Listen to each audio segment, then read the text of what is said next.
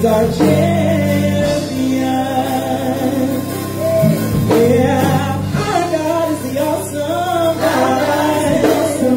Greatest in all the earth. Greatest in all the earth. When we come in first, He's our champion. Yeah, we can't lose. We always win. He's our champion. Oh, we lift our hands, we lift our hands, and we lift our voice, and we celebrate our champion. And we sing hallelujah,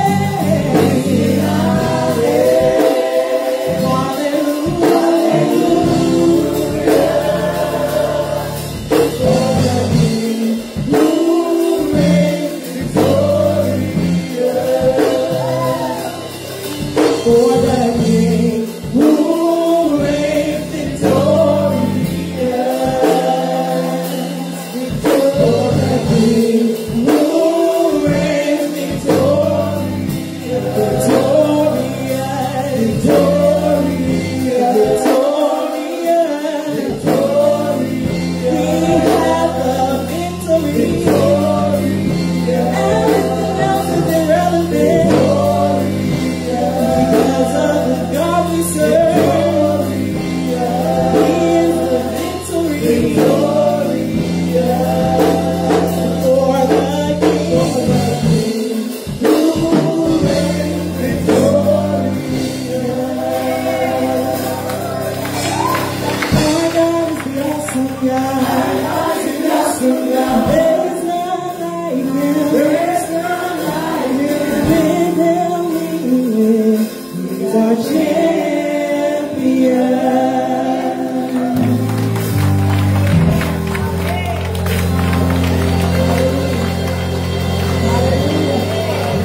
Hallelujah. Hallelujah.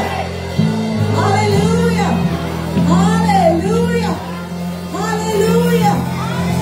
The song already said that He's our champion. So we're already winners. Regardless of what we're going through or how many punches the enemy trying to throw at us, we already know that we're victorious in Him. Hallelujah. He's our champion. Hallelujah. I'm so glad that I got a champion in Jesus. When I have a champion in Jesus, I can't be defeated. Hallelujah. Hallelujah. Hallelujah. Oh, what an awesome God we serve. I don't know about you, but He's an awesome God to me. Hallelujah. Hallelujah. Truly, it is an honor and a privilege to be about God's business on this morning. Hallelujah. I'm here on an assignment. I did not come to play, but I did come to release what it is that God has given me for His people. Hallelujah. Some of you have never heard me preach before, but my question is, if you can pray in the pews, then I can preach in the pulpit. Amen? Amen. Hallelujah. We're not going to be before you long. Children Church, you are dismissed. This passage of scripture is very familiar. This month, we have heard several messages from God through the elders here at Chosen during this March Madness. Because the devil is mad. So I was praying. I said, God, what is it that you want me to say to your people? Especially after all these powerhouses went before me. So He said, after all that is said and done, to seal it with a prayer and a praise. So we're going to go read Jude, the first chapter, 24 through 25. It's on your screen. It's in your word. And it should be hidden in your heart. So we're going to read together as a family. It simply says this: now unto him that is able to keep you from falling and to present you faultless before the presence of glory with exceeding joy. To the only wise God, our Savior, be glory and majesty, dominion and power, both now and forever. Let the church say amen. Hallelujah. And my topic is simple: God is able. How many of you know that God is able? He's able to do exceedingly abundantly above all that we can ask or even think. Hallelujah. Let us pray. Father God, we just thank you, God. We thank you for being God all by yourself, oh God. You don't need no help from us. We're just a hindrance, oh God. So God, we ask that you just come in the midst of this service, oh God. You take complete control, oh God. Shift the atmosphere right now, oh God. Send your Holy Spirit right now, oh God. Have your way in this place right now, oh God. We don't need to wait to the altar, oh God, to be delivered, oh God, to get whatever it is that you have for us, oh God. But God, right now, in this present moment, oh God, we call on your name, oh God, to come and do what it is that we need, oh God. God, have your way right now, God. Use me, God. I'm just an empty vessel, God, that is filled with your word, oh God. So God, release it right now in the name of Jesus. Oh, we thank you, God, for being God all by yourself. And it is in Jesus' name we pray. Amen. Amen. You may be seated in the presence of God. Hallelujah. Thank you, ushers. Thank you, ushers, for your kind and friendly service. Praise God. I do know protocol, giving honor to God, who's the maker of my life. Amen. So we do thank him. We thank him. Praise God. To all the dignitaries in the building, we thank you. So this passage of scripture, Jude. Jude is the shortest book of the Bible. It only has 1 chapter and 25 verses. So we do know at the end of this chapter that God is going to present us faultless. But what happened in between to get us to that place? So at the beginning, Jude was writing a letter to the church. So he was speaking to those that were sanctified, preserved, and called. But his focus was on believers' common salvation. But then something shifted in him that made him compelled to challenge them to contend for the faith. So, in Greek, contending means to agonize. Contending means to fight while standing on a very thing being assaulted. All right. Contending for the faith is different than defending the faith. All right. Contending for the faith is how we live. All right. Contending for the faith has a very interpersonal quality that has to do with our own sanctification. All right. It has to do with running our own race and fighting temptations faithfully. Since this faith that we have was entrusted to God's holy people, all believers, not just Christian leaders, not just bishops, not just pastors, not just laymen, but all believers are called to defend the truth of Jesus Christ. All right. So if we are grumblers or fault finders, we are not contenders for the faith. All right. In fact, we are damagers of the faith. If we turn God's grace into permission to willfully make our own path contrary to the Lord's word, we are not contenders for the faith, but we are damagers of Christ's testimony. All right. So Jude, the writer of this text today, was just an ordinary follower of Christ. No, he wasn't one of the 12 disciples of Christ, but Jude was a brother of Jesus. Even though they didn't mention it in the text, but he was his brother. So when Jesus declared that he was the Messiah, just like any other siblings, if you have siblings, if your sibling said that he's the Messiah or she's the Messiah, you're going to look, boy, you better go ride a bike or something. You are not going to believe that your sibling is the Messiah. So Jude did not believe that his sibling was not the Messiah. However, the life, the death, the burial, and resurrection of Jesus changed his mind. It changed Jude's unbelief into confidence, assurance. So Jude goes from warning the church about false teachers and salvation to having them to recognize where their help comes from. So my first point, and I'm only going to need about 5 minutes of your time. My first point, God will keep you from falling. So the business of falling is coming to all humans. Even in the Garden of Eden, because of Adam and Eve's disobedience, their behavior caused a chain reaction. So as toddlers, sometimes, if those that have kids or grandkids, we know that as toddlers, sometimes when they're learning to walk, they have to stand in order to learn how to walk. And sometimes when they're learning to walk, they'll just stand, muster up enough strength to just stand. But once they learn and have the strength to stand, then they'll muster up enough strength to take their first walk. So as children, falling was a thing that we did. Falling was at times something that trickled our friends. So when you see your friends as children, remember when we were children and we would fall, we would laugh. You didn't care who was around. You would laugh. You would laugh at yourself like, man, I fell on that nothing. Man.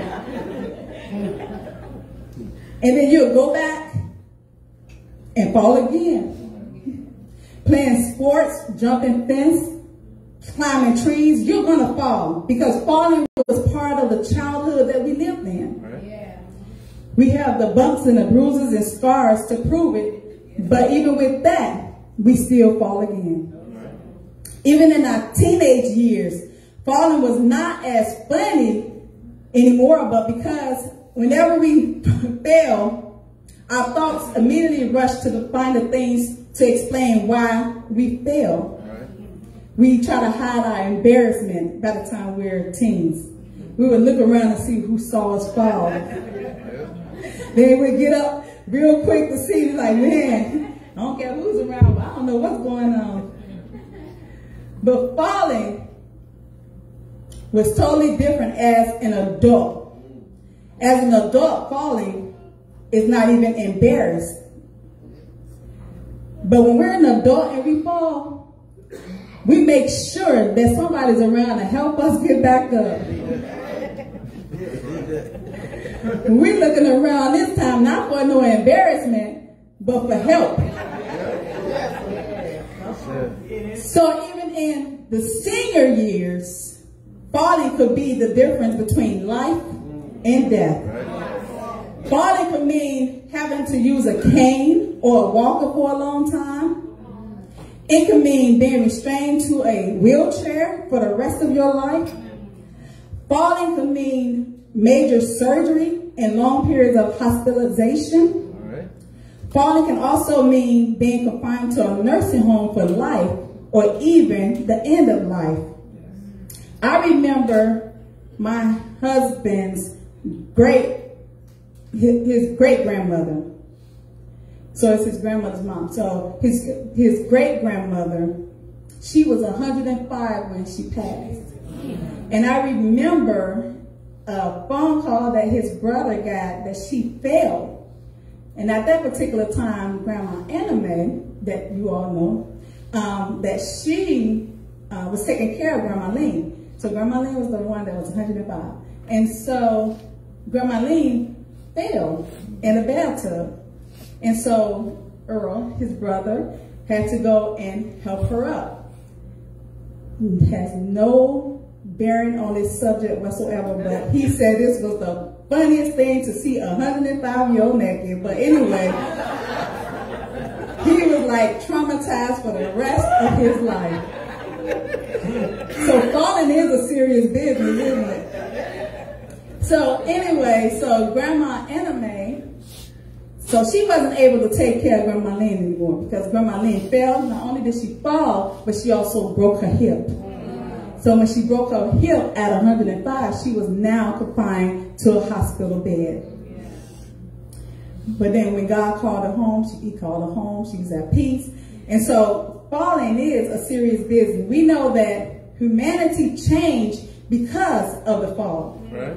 And what God is trying to say, what Jude was trying to say through this, is that God is trying to keep us from falling.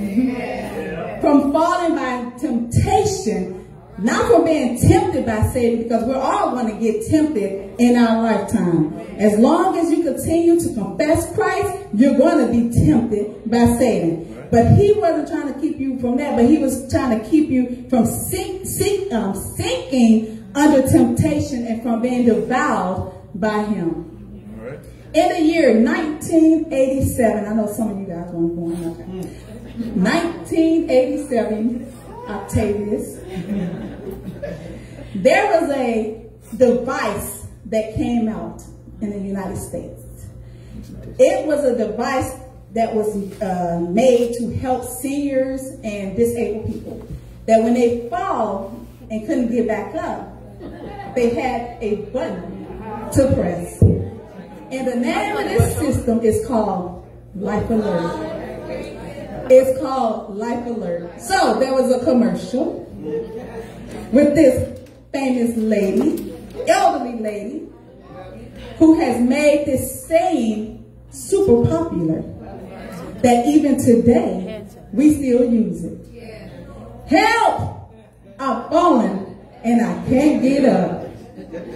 So then she would use the button or the bracelet, however it was, to contact the operator. And the operator would dispatch emergency services to come to their rescue. So she testified that the fall could have been the end of her, but with a little help of a button, she was now connected to the personal emergency rescue team. So through the watchful eyes of the Life Alert employees, she had nothing to fear. Why? Because she realized that she was never alone. But I'm so glad that in this spiritual Christian walk, that we have a God that is on duty 24 hours, watching over our faith. The God of heaven is closely monitoring the safety of our faith. He won't let a circumstance overwhelm us. He won't let a fake teacher convince us, because he is a God. He's a keeper. He's a keeper of his word. He's a keeper of his promises. God will keep you. Not only will he keep you, but he will preserve you. Now I'm told, I'm not a cooker, but I'm told that when you preserve some things, it doesn't matter how old it is, that it's going to look like it's worth it, like it's never been a day old. So when God preserves you, regardless of what the mess you've been going through, you don't look like what you've been going through, because God preserved you. Not only does he preserve you, but he also protects you from danger seen and unseen. But he also protects you from you. Come on, somebody. He protects your crazy self from going back to your old ways and doing the things that you know you don't supposed to do. Sometimes we get mad at God because he's doing what we asked him to do. We ask him to be our protector. We ask him to guide us. But when he starts doing that, we want to get mad at him because we want to order our steps our way. But when God orders our steps, it's the right way. And we won't fall back to the mess that we just got out of. So God, I'm so glad God is a promise keeper. I don't know about anybody else, but he brought me from a mighty, mighty, mighty long way. Hallelujah. So that brings me to my next point. Give me about 5 more minutes. Being presented. Being presented. Not only does God keep us from falling, but this is the part I like. He presents us. Yes. Not only does he present us, but he presents us faultless. Yes. So what does that mean? That means that God is going to present you. Yeah, you. He's going to present you. What does that mean? He's going to present you. So what does that mean? That seems impossible that after all that I have said and done in my life, that God is still going to make me stand and cause me to be faultless. So where are we going to stand? We are going to stand in the presence of his glory. No human in the scriptures was able to stand in the very presence of God without his face falling flat. So God told Moses he had to hide him, because if he just got a glimpse of his glory, that his flesh wouldn't be able to take, and then he'll drop dead. In Isaiah 6:5, Isaiah confesses his sinfulness and unworthiness after seeing a vision of God. The verse says, "Then I say, woe is me, for I am undone, because I am a man of unclean lips, and I dwell in the midst of a people of unclean lips." That means he was a talker. He was a gossiper. He was among the people that was gossiping, backbiting, unclean lips. For his eyes have seen the King, the Lord of hosts. But you're dirty, you're cheating, your lying self has been made to stand up before the Almighty God. I don't know about you, but I am grateful that he looked beyond my faults. He looked beyond who I was. He looked beyond all of that and said who I am. Hallelujah. So in the condition, so what kind of condition will Jesus present us to his Father? He's going to present us without fault, faultless, blameless. So in this world, we have plenty of faults, shortcomings, blemishes. But through the blood of Jesus, we have been washed in the blood of the Lamb and declared righteous. Oh, it's only because of the blood that we'll be able to stand before God. So when you are given a gift, you're not expecting the gift to be dirty, worn, ugly. But when you are given a gift from a spouse, a friend, for a birthday, for a special occasion, for just because, you're expecting it to look nice. Okay? So God or Jesus is not going to present to God something filthy, something ugly, something dirty, and something worn. Faultless means to be innocent of wrongdoing and to be without guilt, without defect or blemishes. In other words, you're not guilty. I don't know if you heard me. Yes, it was me. But God said, not guilty. I might have cheated, but God said, not guilty. I might have messed up on some things, but God said, not guilty. Yeah, it was me, put my hands in the cookie jar, but because of God's righteousness in me, he said, I'm not guilty. Hallelujah. Even though you are not sinless, you are blameless before his presence. Jesus had to clean us up and make us presentable before the King of glory. Just like the song said, won't he make you clean inside? Or he may create in us a clean heart, so I may worship him. You ought to thank God that there's been a change in your life. You may not be all that God called you to be, but you ought to thank God that you're not what you used to be. That you don't smell like the mess that you were in. That you don't look like the hell that you went through. But because of God preserving us,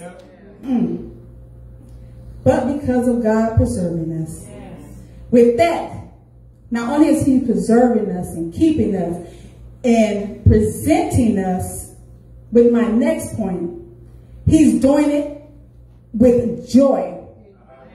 Not only with joy, but exceeding joy. That's a different type of joy. You know, when you're happy about something, it's one thing. But when you got joy about something, it's another. But exceeding joy is on another level. Hallelujah. In other words, there's going to be some shouting in heaven. There's going to be some noise up in heaven. Because if you don't like noise down here, you ain't going to be able to stand up there. Why? Because I know for sure, that there's going to be at least 2 people in heaven. Jesus and me. So when I get to heaven and I'm rejoicing with the angels, you might can hear it down here, you might not. But let me tell you, baby, it's going to be some joy, some exceeding joy up in heaven. Hallelujah. So why do we have to wait until we get to heaven to give God praise? Because what did Jews say? Now unto him. In other words, now is a phrase of urgency. I know you may came in with some things on your mind this morning, but now unto him. I know that you may be hurting in your bodies, but now unto him. I know that there's some things, some situations, some kids, some people that's been on your nerves, but now unto him. In other words, there is a time to give God praise. Hallelujah. We may be uncertain in some situations, but God is still God. God is able. That's my next point. God is able to turn any situation around. So if God can walk on water and ask Peter to walk on water and test his faith, surely he can change your situation. If God can raise people from the dead, surely he can heal your body. If God can make a blind man see, surely he can make a way for me. Oh, I'm so glad that I serve a God who is able to do exceedingly, abundantly above all that I can ask or even think. I don't know about you, or I don't know what you need from him today, but I can tell you one thing. He's able. He's able to shut the devil's mouth. He's able to turn the situation around. He's able to shift the atmosphere. He's able to turn some things around for your good and for his glory. He's able to heal your body. He's able to put food on the table. He's able to clothe you in your right mind. He's able to put money in your pocket. He's able to put the devil under your feet. He's able to make your employer your employee. He's able to make the enemy rush in like a flood. But we serve a God who can lift up a standard against him. Oh, I dare you to high five 3 people and say, he's able. He's able. He's able. He's able. God's able. Hallelujah. He's able. He's able to save a wretch like you and me. He's able to subdue all things. He's able to build us up. He's able to make us stand in the presence of his enemy. He's able to help in temptation. He's able to deliver us in a time of trouble. He's able to uphold us. He's able to raise down heads. He's able to give us strength. He's able to satisfy our needs. He's able to make all grace abound. He's able to preserve us. He's able to keep his promises.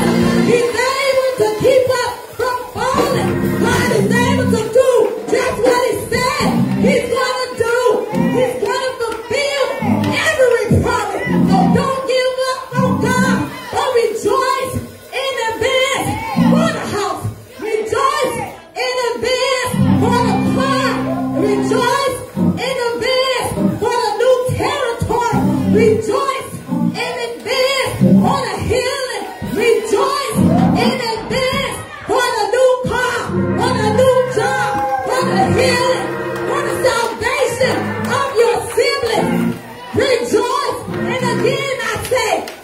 rejoice of God. He's able. Hallelujah. God's able. He's able to do it. Whatever you're going through, God's able to do it. God's able to shift that situation around. If it's your child, you keep pressing. You keep praying. Because he got to come back home. He got to come back home. Because God is not a man who he shall lie. But he will keep his promises. Hallelujah. Hallelujah. I need about 2 more minutes. Hallelujah. And how? Number 5. How do we? God is able. He's able. So who do we serve? The word said to the only wise God, our Savior, the King of Kings, the Lord of Lords, the one who put the stars in the sky, the one that put the sun to rule by day and the moon to reflect the sun. He's the one who woke you up this morning. He's the one that lives in your heart. The Lord is my light and my salvation. Whom shall I fear? The Lord is the strength of my life. Of whom shall I be afraid? This God that we serve is my helper. This God that we serve is my redeemer. He's present help in a time of trouble. He's a bridge over troubled water. God is able to make his word come to pass. He's a way maker, a miracle worker, a promise keeper, the light in the darkness. He's the I am. He's the great Jehovah. He's Alpha and Omega. He's the beginning and the end. He's my provider. He's my protector. He's my strength. He's my doctor in the sick room. He's the lawyer in the courtroom. He is who he said he is. And he's able to do what he said that he'll do. Hallelujah. Hallelujah. So how do we give God something that he already has? Glory and majesty, dominion and power. So we just basically simply agree with God that Jesus is everything that God said that he is. So as I hasten to a close, the one question I ask is, how long does he get this glory? How long does he get this honor? The Bible said, now and forevermore. The Bible said, now and forevermore will I serve the Lord. Now and forevermore will I put my trust in him. Now and forevermore. I may not know what the future may hold, but now and forevermore I put my hands in God's hand. Now and forevermore. Hallelujah. Hallelujah. Hallelujah. Now and forevermore, he is able. God is able to do whatever it is that you need him to do. He is so worthy of all the glory and honor. I wouldn't wait until tomorrow, because tomorrow isn't promised. I wouldn't wait till next week to see if my child will come back home. I'm not going to wait until next month to see if I get the promotion, but I'm going to praise him in advance. I'm going to praise him because I know it's coming. I might not even be on this earth to see, but I know it's coming. And I'm going to be willing and able to receive what it is that God has for me. In other words, God is able. And as I close, the very last thing he said in this scripture was amen. That's the sealing of everything that was said and done. He said, amen. Stand upon your feet. I'm done.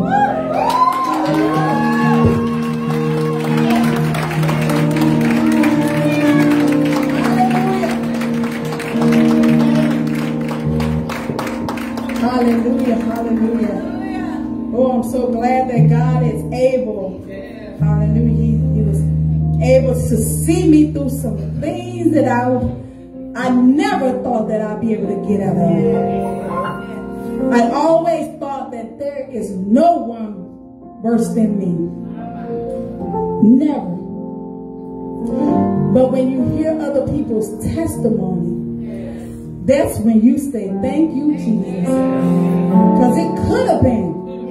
It should have been. It would have been. And it was you. In some instances, it was you. But because of God's grace and his mercy, that he was able to bring us out. But remember this, that God is going to present you faultless, without blemishes, not guilty. Even though you did it, it was you. You should have been given the penalty for your own sins. But because of having an advocate with the Father, hallelujah, hallelujah, he intercedes on our behalf. So for that, we're grateful. The altar is open. Whatever it is that you need, leave it at the altar. If you're not going through anything and you need to stand for a loved one that can't be here on their own, but's not even in their right mind to even call on the name of Jesus, you can stand for them. You be their advocate. So whatever it is, the altar is open. God